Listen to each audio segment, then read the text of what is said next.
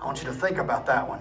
You come into the church, and that's a wonderful thing. You got things right, but you're doing it, and you're just not happy. It's not a heart thing. It's a habit thing. You got to do it.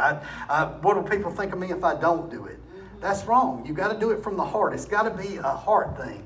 Okay, and the scripture is Colossians 3:23. This is in the Passion. Put your heart and soul into every activity you do, as though you're doing it for the Lord Himself and not merely for others. And I'm not just speaking of just coming to church.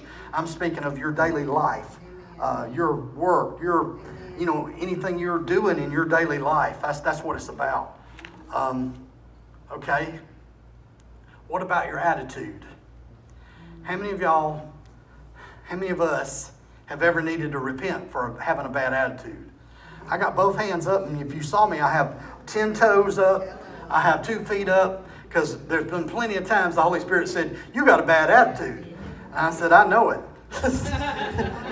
That's the first step in helping us getting help, is admitting. A lot of people won't admit they got a bad attitude. But the thing about it is, everybody knows when we got a bad attitude, because we start talking wrong, and we start, you know what I'm talking about.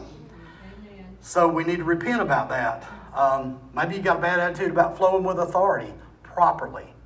Maybe on your job, your boss asks you to do something, and you just got a bad attitude about it. Do you have a bad attitude about your job, about your coworkers? Make adjustments.